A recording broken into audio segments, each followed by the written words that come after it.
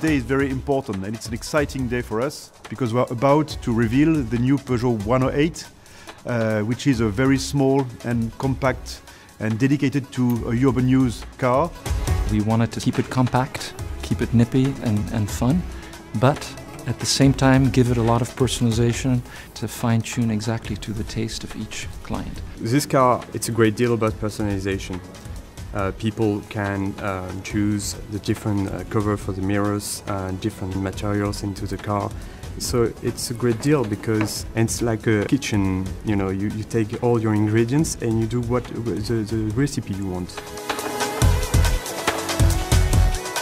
The pied de poule is a very famous pattern in fashion and in textile design, fabric design. So we do go and borrow cues or patterns from fashion, from furniture design. You put all your guts into that, you love about the design and what you want to show into your design. And that's what I love about design, is to do a product that people are going to love and they're going to buy it because it's the right product for them.